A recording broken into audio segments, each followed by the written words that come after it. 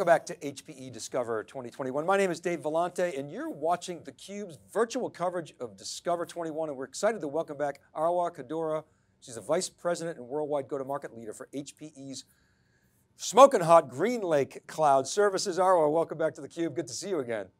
Thank you for having me. It's good to be with you. So talk about how your products and services are supporting customer transformations. I'm interested in the experience that everybody's been dreaming about. Describe how you're giving your customer that competitive advantage. And if you got any examples, that would be awesome. Yeah, you got it. I think as we heard Antonio say, the cloud is an experience, not a destination, right? And what we're doing with GreenLake is bringing those cloud capabilities and the cloud experience to our customers. We like to say co-locations, data center, and edge, of course.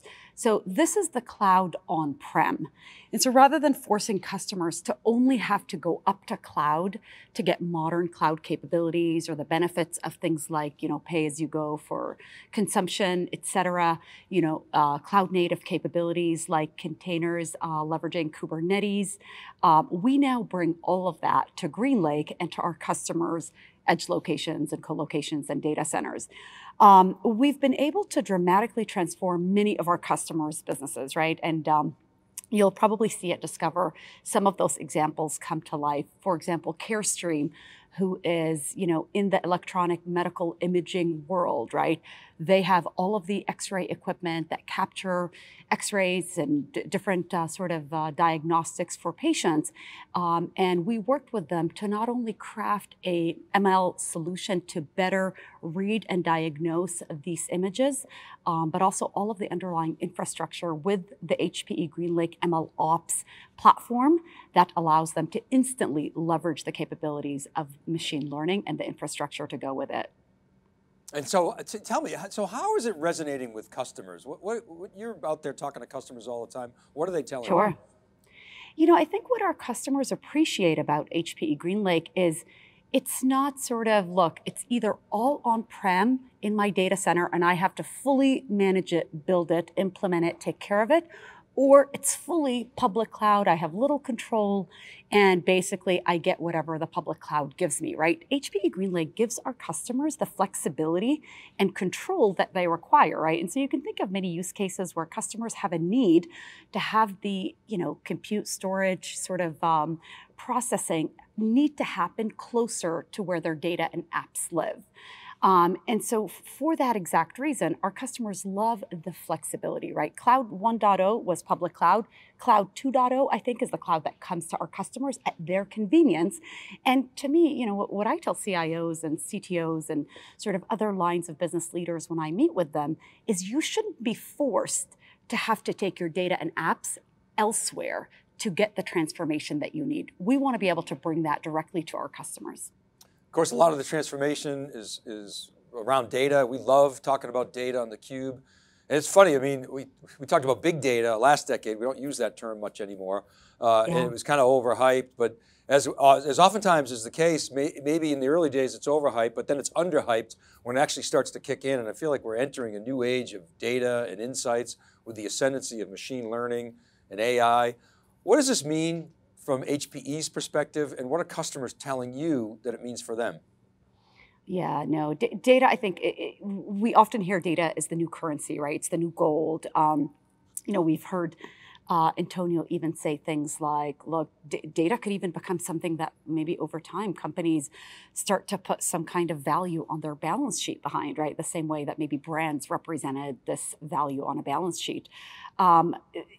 Effectively, what's happened with data is a lot of people have a lot of data, but there's not been a lot of ability to extract insights from data, right? And I think this is the new revolution that we're all undergoing, is we finally have the modern analytics tools to actually turn the data into insights.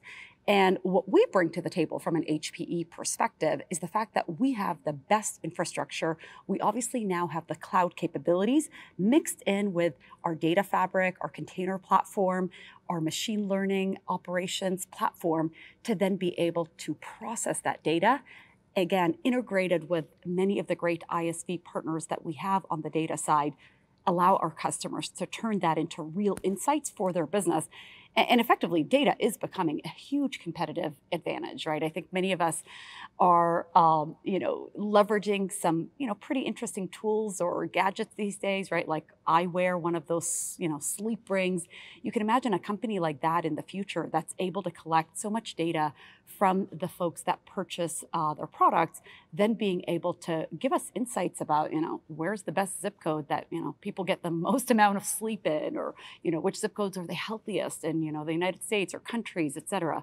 But data really is becoming, a competitive advantage. And one of the things that we care most about at HPE is also using it as a force for good and making sure that there is a sort of ethical AI capability. That's a great message and very important one. And it's interesting what you're saying about data and the value, how we value. It's clearly being valued in terms of companies' market caps. I mean, it's maybe it's not in the balance sheet yet, but it's on the income statement in terms of data products and data services. That's happening. So maybe we'll see if Antonio is right in the next several years. But so Yeah. let's talk more about the specific data challenges that you're solving for your customers. They talk about silos. They talk about they haven't got as much value out of their data initiatives as they wanted to. What are they telling you are their challenges, and how are you approaching it? Yeah, I think, data's everywhere, right? The ability for customers to store the right amount of data is a huge challenge because obviously there's, a huge cost associated with collecting, keeping, cleansing, processing, all the way to sort of analyzing your data. There tends to be a ton of data silos, right? So customers are looking for a common data fabric that they can then process their data sources across and then be able to sort of tap into that data from an analytics perspective. So much of the technology, again, that we're focused on is be able to store the data, right? Our data fabric layer with Ezmeral, right? Being able to process that data, capture that data, and then allow the analytics tools to then harness the power of that data and turn that into real business insights for our customers. Every customer that I've spoken to, whether they're financial services, you can imagine the big financial services, I mean, they've got, just bazillions of pockets of data everywhere. And, the real sort of challenge for them is how do I build a common data platform that allows me to tap into that data in effective ways for my business users? Can you talk a little bit about how you're changing the way you're providing solutions? Maybe you could contrast it with the way HPE has done it in the past, because I think that's important. When you think about, you talk a lot about GreenLake and as a service, but if the products are still kind of boxes and LUNs and gigahertz and ports, then that's a discontinuity. So what's changed from the past, and how are you feeding into the way customers are transforming their business and supporting their outcomes? That's exactly right. At some point in time, right, if you think maybe 10 or 20 years back, it used to be very much about the infrastructure for HPE. What's exciting about what we're doing differently for our customers is, look, we have the best infrastructure in the business, right? HPE has been doing this, longer than anyone has, probably almost 60 years now. But being able to vertically integrate, right, move up in that value chain so that our customers can get more complete solutions is the more interesting part for our customers. Our customers love our technology. Yes, the gigahertz and the speeds and feeds, all of that do matter because they make for some very powerful infrastructure. However, what makes it easier is the fact that we are building platform stacks on top of that hardware that help abstract away the complexity of that infrastructure and the ability to use it far more seamlessly. And then, if you think about it, we of course have also one of the most advanced services organizations. So being able to leverage our services capabilities, our platform capabilities on top of that hardware, again, deliver it back to our customers in a consumption model, which they've come to expect from a cloud model, and then surrounded by a very rich ecosystem of partners. And we're talking about system integrators that now have capabilities on helping our customers run their GreenLake environments. We're talking about ISVs, right? So software stacks and platforms that fully integrate with the GreenLake platform for completely seamless solutions, as well as channel partners and global distributors. So I think that's where we can truly deliver the ultimate end-to-end solution. It's not just the hardware, right? But it's being complemented with the right services, being complemented with the right platform capabilities, the software integrations to deliver that workload that the customer expects. And partners, they got to place bets. They got to put resources, time, money, and align their resources with their partners and their suppliers like HPE. So when they ask you, hey, okay, HPE, tell me, Arwa, what's your overall strategy? Why is it compelling, and why do you give me competitive advantage relative to some of your peers in the industry? Yeah, I think what partners are going to be most excited about is the openness of the platform, right? Being able to allow our partners to leverage GreenLake Central with open APIs so that they can integrate some of their own technologies into our platform. The ability to allow them to also layer in their own managed services on top of the platform is key. And of course, being able to build sort of these win-win solutions with the system integrators, right? The system integrators have some fantastic capabilities all the way from an application development, all the way down to the infrastructure management and data center delivery centers that they have. And so leveraging HPE GreenLake really helps them have access to the core technologies that they need to deliver these solutions. I wonder if I could take a little sort of side road here and ask you, because there's so many changes going on. HPE itself is transforming, your customers are transforming, the pandemic has accelerated all these transformations. Can you talk a little bit about how you've transformed go-to-market, specifically in the context of as a service? I mean, that had to be quite a change for you guys.